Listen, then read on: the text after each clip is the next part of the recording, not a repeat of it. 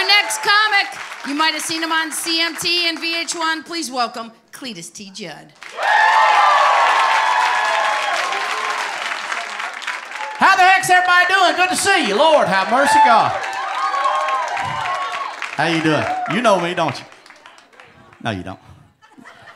Hey, it's good to be here. I appreciate it. I was back there talking to that producer back there, and I asked him right then, I said, how long I got to do up there? And he said, you need to perform for about 8 minutes. I said, if I could do that, I wouldn't be divorced 4 times. What the heck?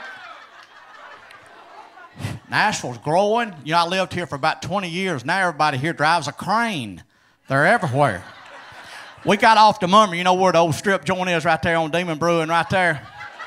I mean, look, we're 50 pretty ones and that one ugly one. Every time I went in there, I got with that ugly one. Every time. These homeless people live here now look better than what I took to the prom. It's unbelievable. It's good to be back here, though. I can tell you, I didn't think I was going to make it. I lived here for about 20-something years. And then I moved to Ohio, where I live now. I'm originally from Crow Springs, Georgia, which is about 200 miles from here. The only heavy industry we got in Crow Springs is a 313-pound Avon lady. Where the taxidermist and the veterinarian is the same fella. He's got a sign over his door that says, heck, don't worry, either way, you're going to get your dog back. So, but I was driving down here today. I ain't going to lie to you. I was driving down here today. I do morning radio up Mo High. And I didn't eat no breakfast this morning. We got about to Goodlettsville, and we stopped one of them Tigger Marts, and didn't have much in there to eat, but them torpedoes have been in there. Them things on them rollers. Been in there since Christmas, look like. I mean, they're struggling to turn over on them things, but y'all know what I'm talking about, don't you? And I thought, well, they'd like 2 or 3 for like 10 cents, you know, so I bought me a couple of them torpedoes and one of them Frappuccino, caramel macchiatos, and all that stuff, because I hadn't ate all day. And was right outside of Goodlettsville, and about the time I got to right downtown Nashville, next thing you know, them torpedoes done started to go off. Y'all know what I'm talking about? Man, my belly got to hurt me, and we done come over here on 65, and I told my buddy Kevin, I said, you have to pull over somewhere now. My stomach done got started sweating and stuff. You know what I'm talking about when it starts cramping like that. And he said, ain't nothing nowhere around here but a Home Depot. I said, pull her in. Pull her in. We'll turn it into a Home Depot because I got to go. And look here, we got there at the parking lot, and he said, man, we can't. I said, park in the handicap spot. He said, we can't. I said, I'm handicapped. Trust me. Right now, I'm handicapped. And have you ever noticed when people start, and we can look, we can talk about this. We girls and boys, we grown people. Everybody got to go every now and then. Your belly get to hurting, and then you're trying to fake it so nobody knows that you're going straight to the bathroom when you get in there. Because you got that walk going. You know what that walk is? Where you got everything locked down on your body. Everything locked down on your body but your feet. And I ain't been back to Nashville like 2 or 3 years. And come back in, and I be a son of a gun. I walked into Home Depot, and the first guy working there returned like, what's up, Cledus? I said, can't talk, dog. Can't talk. And I finally, y'all know where the bathroom is at Home Depot, don't you? Where's it at? Plumb to the back. They need to take a lesson from Walmart and get it up to the front. But I busted on back there, and let me get this chair here. Hell, I'm wore out.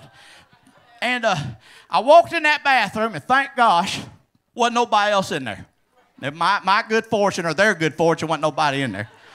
And so I thought, well, I'm going to get to the far stall down there, and I thought, no, I can't do it. Can't do it. I got to go right here.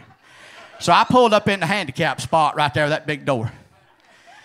And I got on there, and I locked her down a little bit, dropped down there, and I'm resting comfortably. Got the door locked, and I'm looking at my phone. And you would think, with all the construction going on in this beautiful town, that some engineer would figure out how to make that door close all the way. Why you got to leave that 2-inch gap right there for everybody to look in there and see? Have you ever noticed it? I guarantee you ain't never been in a bathroom stall, the door closed all the way. But there wasn't nobody in there, so I wasn't worried about it. So I'm sitting there. The next thing, about 30 seconds into it, here come another old boy. Must have had him a torpedo up there at the Tiger Mart. Because he was flat walking too through there. And I thought, well, surely God ain't going to see me, and he'll go down to the far end, get on with his business and do his deal, and then we'll get on about our day. Well, here he come, and I be a son of a gun. We locked eyes right there in that crack. And he stopped, and I looked. We was playing peekaboo right there in the toilet. And then I just give him one of them. So that fool, instead of going down on the far end, he pulled up right beside me right there. I mean, a foot from me right there. And he dropped his britches, and everything in his pockets come over on my side of the toilet. I'm talking about his car keys, credit cards, quarters, old penny just going round and round and round. And I thought, well, I'll help him out a little bit, you know. So I'm kicking everything back at him. I get it. So I get everything back at it. And I'm sitting there looking at my phone, and listen, is there anything more uncomfortable in your life, girls or boys' rooms, to sit there in that bathroom when there ain't no music playing, quiet as a mouse, and you hear this right here, listen.